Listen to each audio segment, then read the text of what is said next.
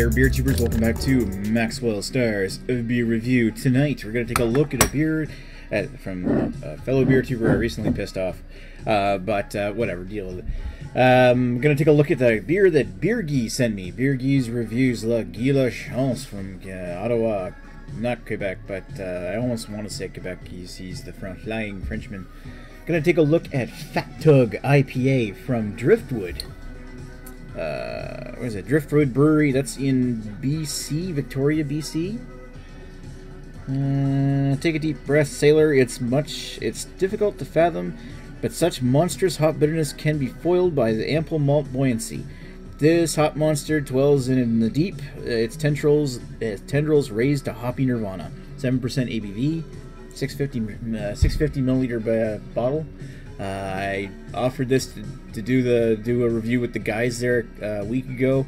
They didn't want to try this for some reason. Well, I understand Fuzz's opinion, but man, from what I've heard, Fat Tug IPA is considered to be one of the finest IPAs in Canada.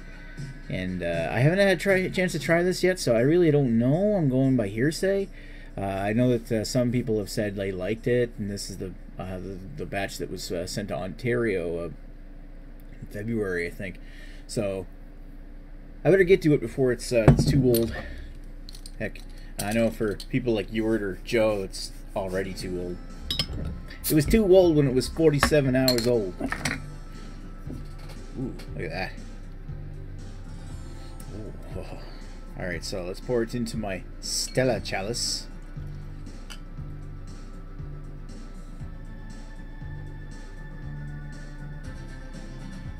Alrighty, so not a lot of sediment. Then again, I haven't gotten to the bottom of the bottle yet. It may have settled. I see a little bit of swirls around there, almost like it's got octopi in it. It's like swirl. There's like a swirl thingy in there that looks like it's got tentacles. I know your mind just went there, dirty man. Yeah, so fair amount of carbonation. Got a decent 3-finger head on top of that. It's quite a bit of head, actually. Brassy, golden appearance. A lot lighter than I was expecting for 7% ABV, maybe. Doesn't look that bad. It's a little orangey. Slight bit of haze to it. I don't see a lot of sediment in here, as I was describing, but there is some in the bottle, so we'll get to that later. All right, let's give it a sniff. Ooh. So it's almost like hints of grapefruit, orange, cotton candy, mango, bits of pineapple. Yeah, it's like a fruit medley. It's like a fruit cup or something. Like, you know, in those Del Monte fruit cups where you peel it back. Maybe even a hint of that cherry in it, the maraschino cherry. That candy syrup they pack in it. Either way, it smells really appetizing. At about 2 months too old. Hey, put it on the hatch. Cheers. Ooh.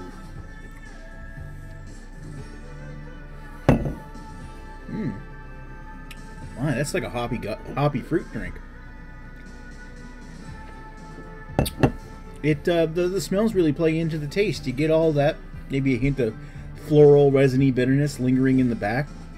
I get mainly like drying out in the finish, but like a long finish of resiny floral hops. And also, it's quite sweet. Like a big cotton candy caramel kind of taste going on. Like resting around the edges of the tongue and lingering in the back for a bit. You get this blast of almost sugary cotton candy sweetness as it washes down the throat. You can almost, despite eating 7% ABV, you don't really notice. And it's also delightfully smooth. And thanks to the mild, smooth, creamy carbonation that it has, it feels like it finishes light, but it's a little, like, it's obviously thick from all the sugar. And it's almost thick on the tip, light in the back, and a very dry, lingering finish. Ooh, that's nice. Yeah, I approve of that. That's tasty. One of the finest IPAs in Canada. Now the 10 bitter years sucks. Yeah, actually, I kind of agree. Right up there with yeah,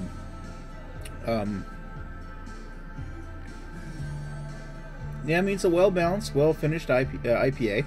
Maybe a little too sweet.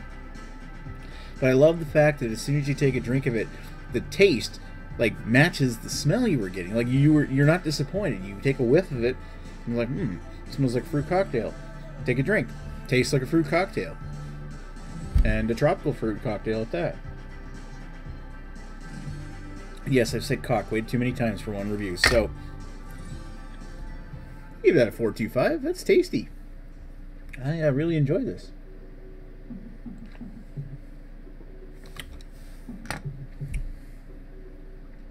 Imagine, though, if you let it get too old, it turned into Melisandre after she took the bracelet off, the necklace off. Game of Thrones reference. You know who I'm talking to. Yeah, that's pretty good. Thanks, Geek. Sorry for the Game of Thrones spoiler there. But, you know, it's more than 24 hours after air date, so it's fair. Anyway, that's really tasty. I gotta say that thank you, Geek, for sending that one to me, and I really enjoyed it. I wish I could have shared this with the guys, but for some fucking reason they didn't want to try it. And I knew this was going to be pretty good. And it definitely does not disappoint. Tasty motherfucker.